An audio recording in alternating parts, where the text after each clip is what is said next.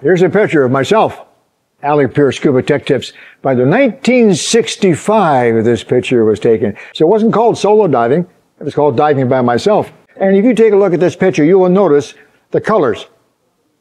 It's got nothing to do with the fact that the picture is a black and white picture, but everything was black. My wetsuit is black, it always was. My mask, my snorkel, I'm not sure, my fins. Now the question is, why is scuba diving gear always black? First of all, it isn't always black. If you think it's always black, you obviously have not been into a dive store recently, because there's actually, while there is black available, there's every other color you can possibly think of.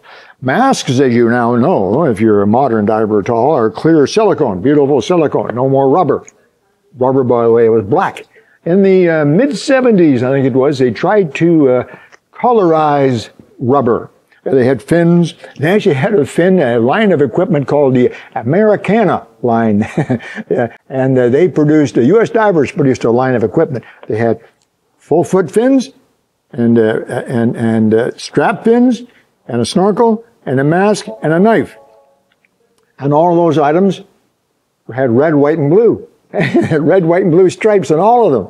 So they did try to colorize the black rubber at the time to make it was just a change. It was just a fad thing. You know, it might be more attractive, we'll sell more. It didn't work. Because any rubber product that had a dye added to it rotted very, very quickly. The fins got dry and snapped apart. The knife handle, the mask straps were gone in sometimes a matter of weeks. So it just didn't work. But then, in the 80s, I think, or the 90s, I'm not exactly sure when silicone first started to appear, silicone products came out. So they were clear like this. If you wanted color, you could add color, but the color was in the frame, maybe, or in accessories on the side. Now they have silicone masks that are completely colored. And they last forever. Yeah, it's not affected by the sun or salt water. So, now scuba diving gear now is not all black. Although, I'm going to be honest, there still is a lot of black gear. Some people like to have black equipment. Now, if I'm selling a diver and he says, I want black, that's fine. I can give him whatever he wants in black. I might share with him the fact that if you have a black mask with a black skirt, you don't get as much light. A black mask and a black skirt, you can't see. You don't have the same peripheral vision. There are reasons why silicone colored equipment might be better. But if they want black, they can have black. Usually I try to get them to get a little bit of color in there. Let's talk briefly about wetsuits. My wetsuit was black. All wetsuits were black in those days. Black rubber. They were rubber. But this is my production suit. I don't know exactly where I purchased this suit. I don't think it was on us actually, but this is it. So this is what we had in those days. I'm talking now the 60s. Let's call this the 60s. So the outside was rubber. There was no nylon coating. And it was black rubber.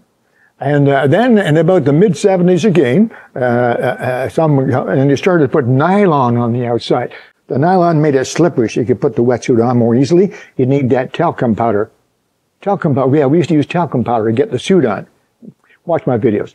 Anyway, so they put nylon. Then they put nylon on the outside too to make it tougher because the nylon didn't tear. Rubber in those days tended to be a little bit fragile. If you grabbed it like that and yanked it, it would rip apart.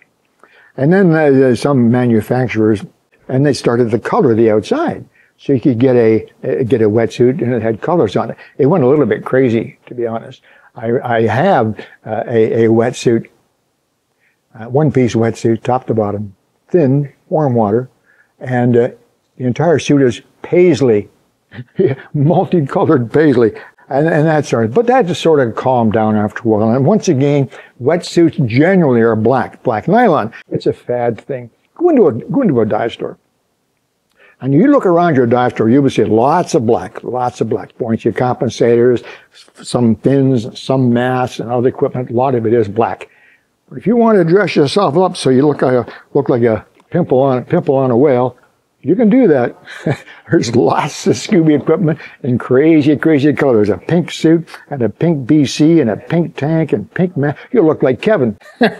Anyway, guys, have fun out there. And it's fun. I hope you enjoyed those pictures. Scuba gear isn't necessarily all black. Go to a modern dive store and you'll see. Take care. Alec Peirce, Scuba Tech Tips.